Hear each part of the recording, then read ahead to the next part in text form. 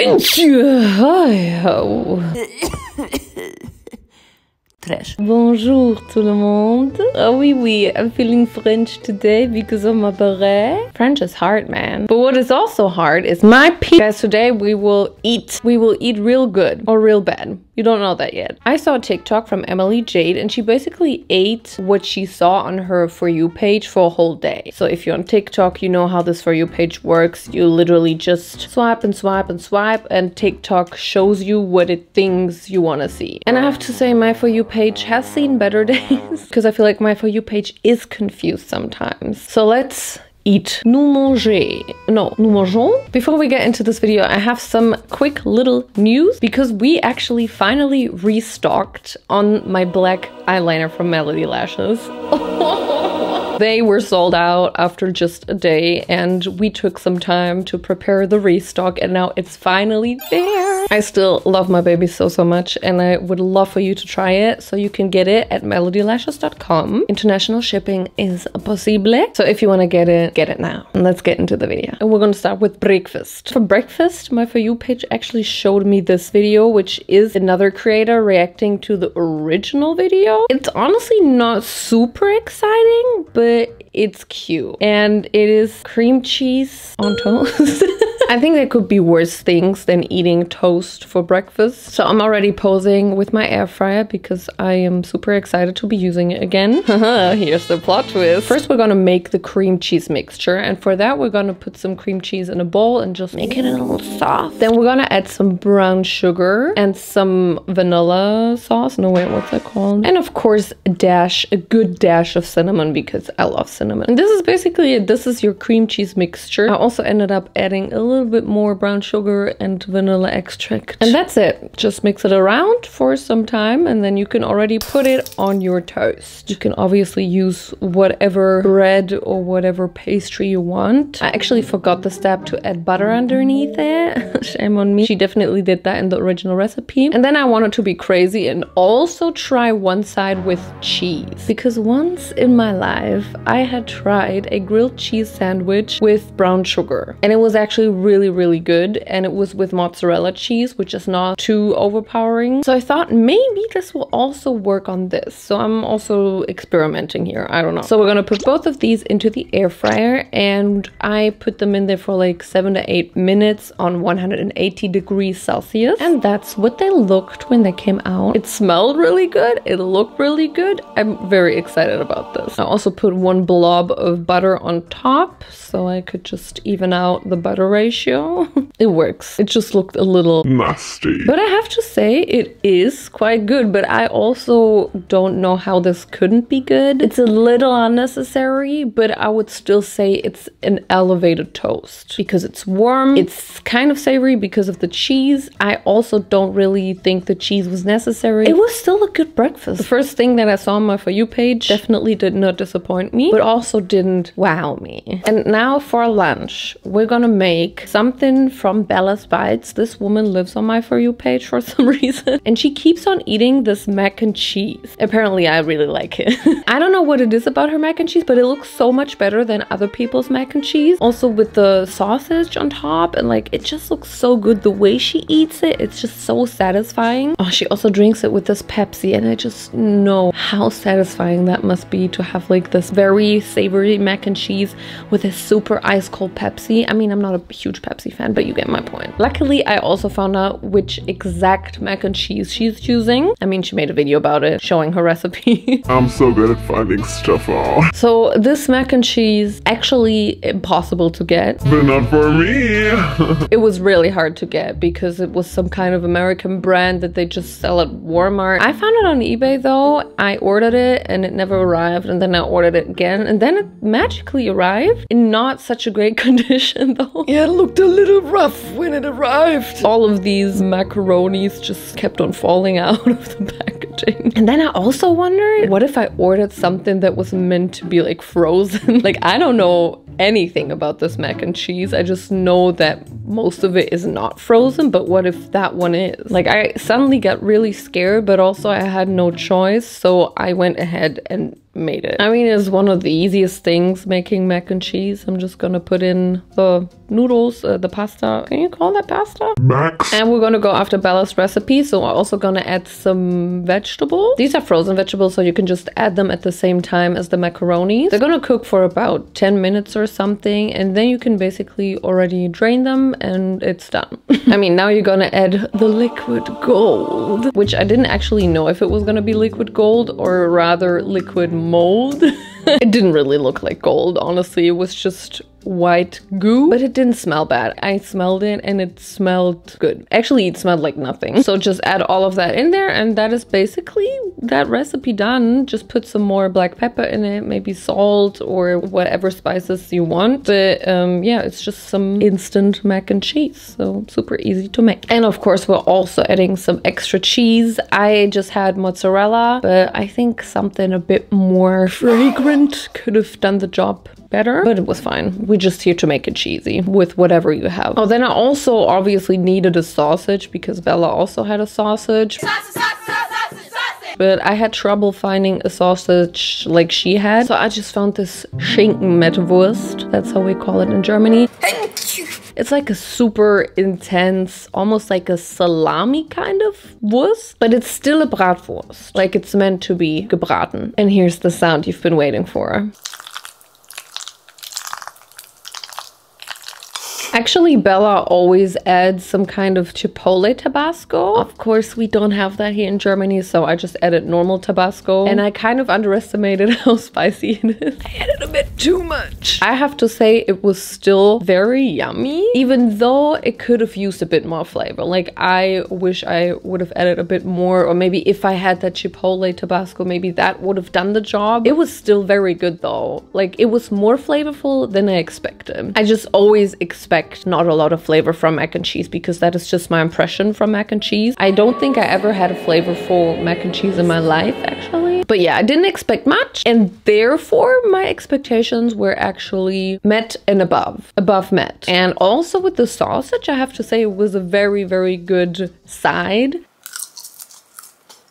because the sausage was so intense in flavor that it gave the mac and cheese what it didn't have. I can only recommend this. Like, if you want to have something nasty and quick, this is for you. I didn't have a Pepsi to go with it, but what I had was I'm obsessed with Spezi. If you don't know what it is basically Coke mixed with Fanta. Especially with this food, it was just giving me. So yeah, very happy with my lunch so far, very happy with the day so far. And now we're like getting into the afternoon and I'm getting a little bit of Hüngerchen, as we say in Germany. A little bit of an appetizy. So for my little Hüngerchen, I wanted an afternoon snack. And we're gonna make, no, we're not gonna make something, but we're gonna eat what Eat with Gigi eats. Because I found this video, actually I found a lot of her videos, like she's also constantly on my For You page, but she actually eats hearts of palm in a video and some artichokes. If you've never heard of hearts of palm, it's basically the insides of a palm tree that you can eat apparently. But also not every palm tree has that. Anyway, that is also very hard to get in Germany. We don't sell that in our local supermarket, so I also had to order that. But I see hearts of palm so many times on my For You page, also other people eating it, and I have been wanting to try it for so long, and now is the time. So here are my hearts of palm. Oh, they slimy. Whoa. Obviously, I also ordered some artichokes because Eat with Gigi ate them in the video, so I had to also eat this. Wow. I also heard a lot of people say that hearts of palm kind of taste like artichoke hearts, so that's why I want to compare them. I'm so excited. Oh, it tastes good. I don't know what I should compare it to. Maybe cauliflower? It could be like pickled cauliflower maybe. Oh look, the middle part is coming out. I think I can just... Ooh. That's what I also saw people do a lot of times. Just like eat the outer bits. And this is what they are looking forward to. Wait, I didn't expect it to be that good. The outer parts are really good, but the center, wow. Okay, let's now try the artichoke heart in comparison. That tastes so different, but that is not so good. Nah, these outer leaves, they're very chewy. Like, it tastes like you can't eat them. I'm gonna just eat the middle part.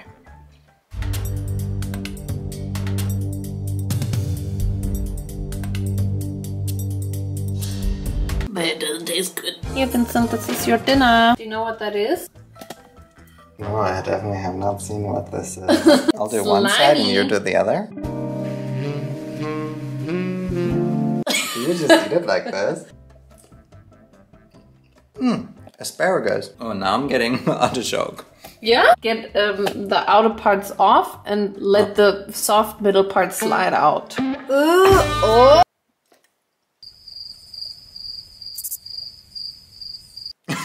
Is it good with mustard? Yo. Do you also like artichokes? Because I don't like those. You can have them. No. Maybe they're bad. They're not bad. They're just not good. It's not bad. It's just not good. I know they're so gross, right? But I like artichoke. Okay, you can... Ah! Okay, now it is dinner time. And for this, I actually have quite a complicated recipe. Well, not really complicated, just a very time-consuming recipe. So I got shown this video by Kelita Rosita, actually replying to a video by Chef Eats. And I think the original recipe is by Chef Eats. But I'm showing this video because this is the one that was on my For You page. And we're gonna make a French onion soup pasta. And in this video, Kelita Rosita literally says this pasta recipe was life-changing and that it was the best pasta recipe they ever made. And you know that this statement got me. I am a huge pasta fan myself, and if somebody says they made the best pasta recipe, I make it. We're gonna go after the Chef Eats recipe. Kelita Rosita actually put like a little screenshot in there of the recipe. It's a little messy, but actually it is explained quite well. So first of all, we're gonna have to cut a lot of onions. Technically 3 huge onions, but I just had small onions, so I think in the end I cut like 6.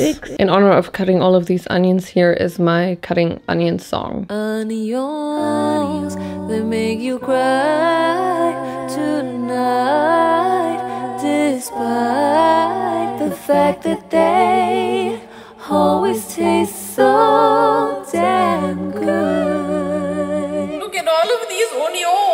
So now you're gonna put all of your cut onions into the pan, put a little bit of oil in there, and just let them pan fry for the tiniest little bit. Then you're gonna add some salt and also some white wine, and just let it simmer over high heat until the white wine evaporates. As soon as that happened, lower it to low to medium heat, that's important. And you're gonna add some herbes de Provence and some pepper. And now comes the most amazing stirring process, which is basically just letting it cook there for 30 minutes, occasionally stirring it so it's like in movement. And then after 30 minutes, you're gonna add some garlic. And by garlic, I mean not 1 clove, not 2, not 3, not 4, not 5, not 6, not 7. 8 cloves of garlic. Just crush the garlic in there or just slice it normally, whatever you prefer. And then you're gonna let it cook there for another 30 minutes.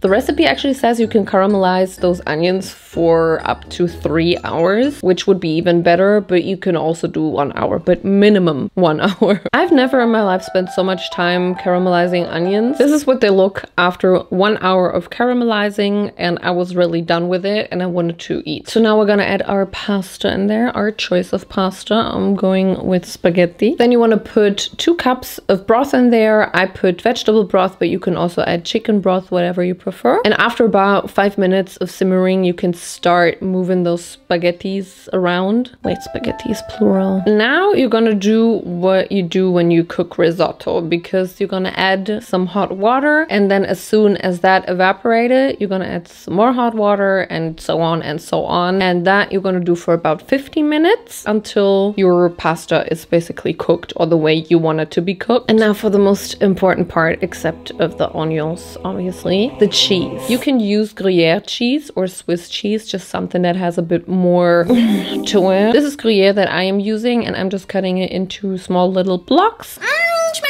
Add your cheese in there and then just stir it until the cheese is kind of melted.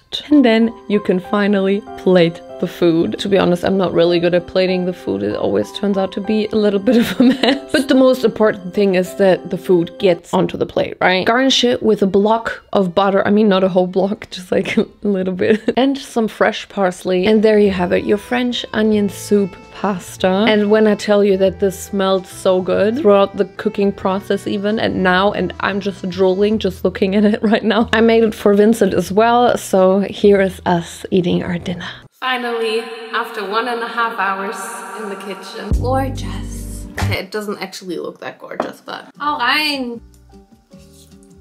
What are those flavors? Oder? And what do you think of my French onion soup pasta? That's really nice. I think, let me try again. Where are all these flavors coming from? This is not what I would expect from an onion. It's like slightly sweet because of the caramelized onions. It's very umami because of the broth that I cooked it in. And it's obviously cheesy because of the Gruyere. Also, it's fairly easy, no? It's very easy, it just takes a long time. Wow, are you gonna make it again? I doubt that I will ever find so much time in my life again. But if I want to impress someone, I think I would make this. You could make it together with your date. Bonding. I hate cooking with someone. Bonding. No. First of all, I don't want to feel useless. And second of all, I don't want to be annoyed by the other person doing their stuff. And both of it quickly happens. You can just cut the onions and I'll do the rest. I hate cutting onions. Wow, I think Gruyere is also one of my favorite cheeses now. Did you ever have Gruyere? I don't know actually, maybe I did. Yeah. Wow, hau mal rein, Bruder. This is my first Paulaner Spezi since over 2 months. Wow. It is giving me life today, tomorrow, and the day after tomorrow. Do you think this will give us problems in the toilet? I think not, because it's been cooked for that long. Like, all the problems have been cooked out of it. Parsley is always like okay, but then it gets too much so quickly. Yeah? I love parsley. I could eat it on a parsley branch. Can only recommend if you have a lot of time in the kitchen, a lot of time to spare. But there's parsley in there.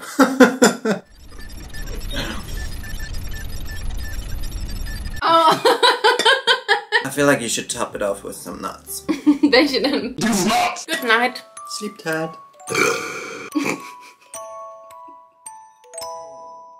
I just have to repeat it. I think this is in my top 3 best pasta dishes ever. I'm just very, very impressed with this recipe. Shek Eats, you made a really, really amazing thing there. And I want to eat it every day. And now it's like 11 p.m., maybe even 12 a.m. It's definitely very late. And I just had a little Hüngerchen again. And I found these vegan pancakes at my local supermarket. And I thought, why not give it a try? I also had some cream cheese left from my birthday. Where did that come from? Oh, actually, it's my birthday soon. Sagittarius queens, you may rise with me. So I had some cream cheese left from breakfast and I thought, why not just use it up and eat it on those pancakes. I know it's not technically from my For You page, but also technically it is. But also these pancakes, they were not giving. I don't know, they kind of tasted like bread, but also like dry bread. Sorry, I'm just not a fan of these pancakes. But I'm still a fan of this cream cheese. Also, we were watching Attack on Titan because Vincent asked me if we could watch it. He's not an anime type of person, so that is really crazy for him. But yeah, maybe we can then finally watch the last episode together. But yeah, that was my video trying my For You page for a day. I think I was actually really lucky. I really think this pasta recipe is gonna change my life forever. I'm very proud of my For You page today. Don't forget to follow me on my social media, which is Naomijon on Instagram, Naomijon on TikTok, and the Naomijon on X. Thank you guys so much for watching, and I will see you in the next video. I'm in such a good mood today. I don't know why. Goodbye.